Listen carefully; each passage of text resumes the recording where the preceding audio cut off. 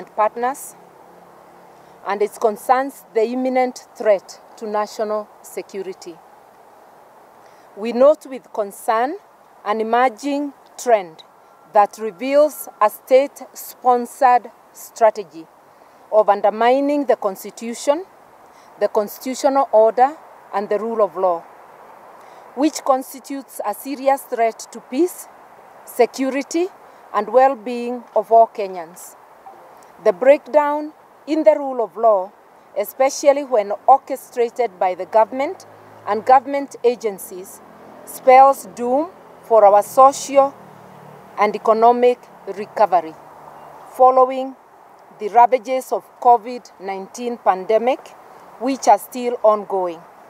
Our Constitution places a duty on the state and all state agencies and all public officers to deliver services equally to all Kenyans and to apply the law without fear or favor to all.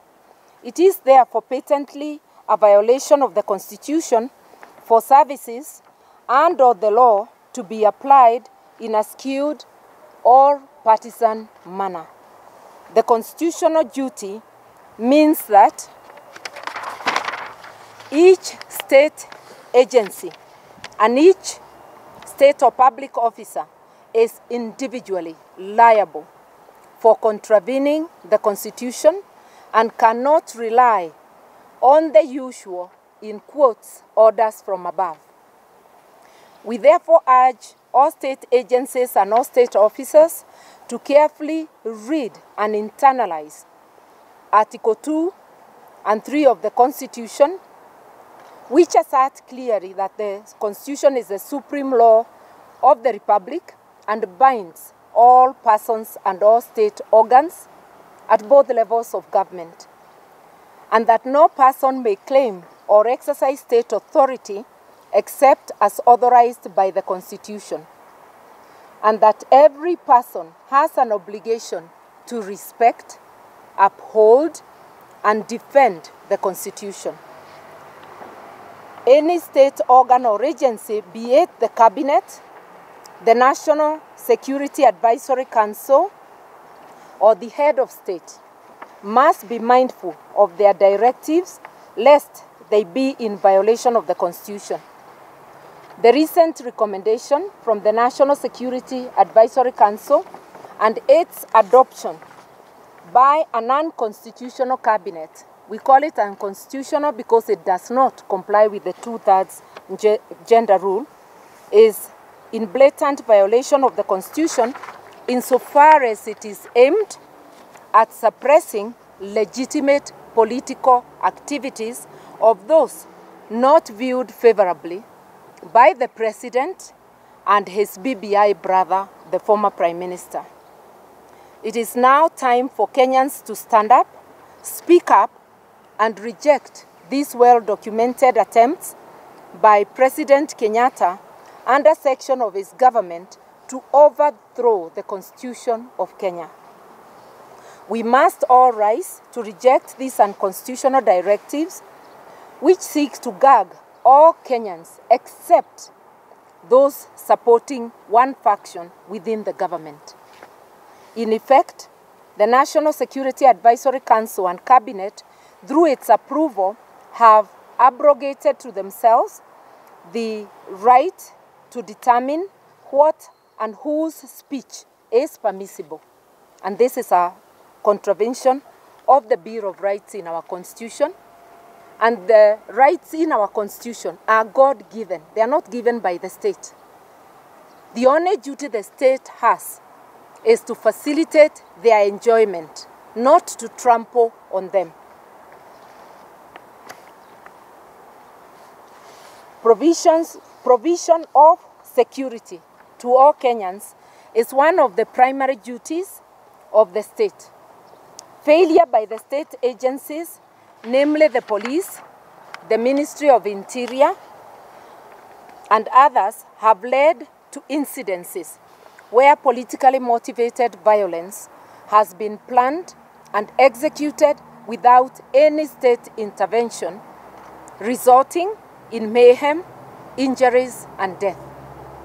The National Intelligence Services and the police are equipped with capacity to detect if, when, and where violence or other lawlessness is being planned and to stop it before it is executed.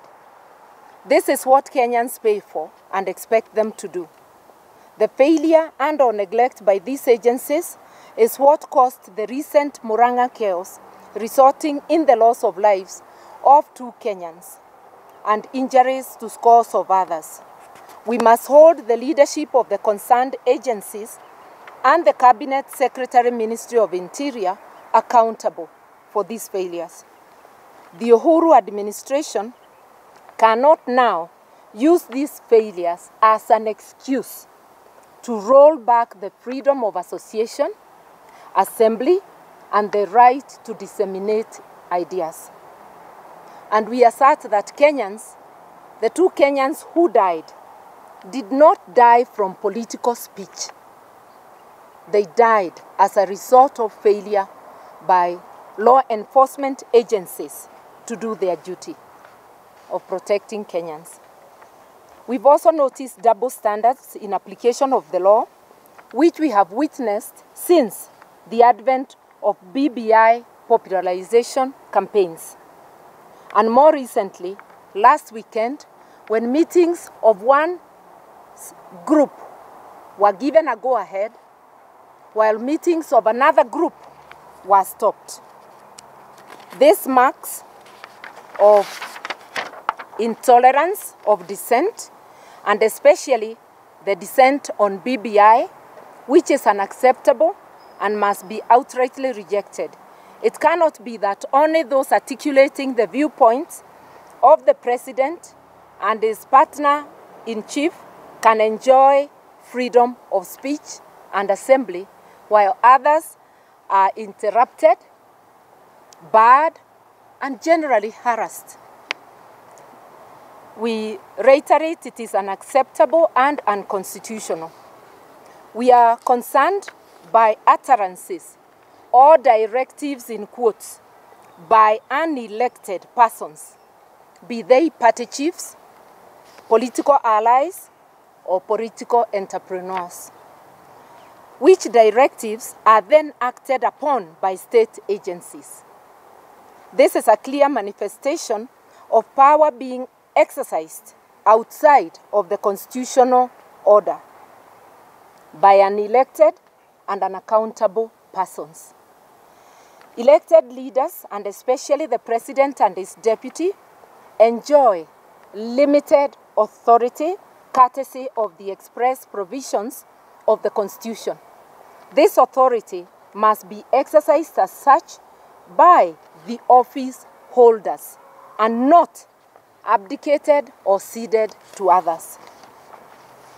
There exists legal and political means of sanctioning elected or even appointed leaders of whatever rank, and anything outside of these legal methods is unconstitutional. The president and those acting in his name have no authority to deny the deputy president or any other constitution office holder the right to exercise their mandate or purport to sanction them using unlawful means. We can't stop them from doing whatever they want to each other, but they must only use lawful means. That's all that we are saying. Police must be conscious of their role under the 2010 Constitution. They are required to exercise power in a manner consistent with the Constitution, irrespective of any directive from the executive. Individual police officers, and especially senior officers, must be held accountable for actions of juniors under their command, and when they violate the law as a result of the seniors giving unconstitutional orders. We remind constitutional commissions, especially the Kenya National Commission on Human Rights, the Commission on Administration of Justice, the National Gender and Equality Commission, who are mandated with oversight of government on human rights and administrative justice, that their silence amounts to acquiescence of the ongoing violations. These constitutional commissions are accountable to the people of Kenya, from whom they receive their mandate and their pay. They must not be beholden to the executive. To the National Cohesion and Integration Commission, we hear your skewed utterances that echo the directives of the executive. We remind you that you are accountable to Kenyans, not the executive, and that you are individually and collectively accountable for your actions, and we remind you your actions must be aligned to your mandate and to the Constitution. Meanwhile, the Attorney General, for all intent and purposes, appears to be sleeping on the job. His mandate under Article 156 is to be the chief legal advisor of government. It's also to promote, protect, and uphold the rule of law and defend public interest. All the unfortunate, ill-advised happenings are under his watch. We remind him that, like us public officers, he is accountable to the people of Kenya, and it is the people of Kenya he is failing and hurting by not rising up to his duties. We are less than 2 years to the next electoral cycle, and learning from our history, the state must cultivate trust of institutions by Kenyans, and especially the law enforcement agencies. Further erosion of public trust in law enforcement agencies can only lead to lawlessness and discord. This situation must therefore be addressed immediately, and the buck stops with the President, who is accountable to Kenyan people for the manner in which he discharges his mandate under the Constitution, and especially under Article 131, which declares him as the head of state and government, as a symbol of national unity, not national discord, and also enjoins him to respect, uphold, and safeguard the Constitution, to promote and enhance the unity of the nation, to promote, respect the diversity of the people and communities of Kenya. Diversity includes dissent on issues. And also to ensure the protection of human rights and fundamental freedoms and the rule of law. Finally, we would like to reiterate that constitutions all over the world exist in order to limit power, so that those who exercise power must exercise it within the four corners of the Constitution and not outside of it. Therefore, illegitimate exercise of unlimited authority by this administration is in effect an overthrow of the Constitution of Kenya,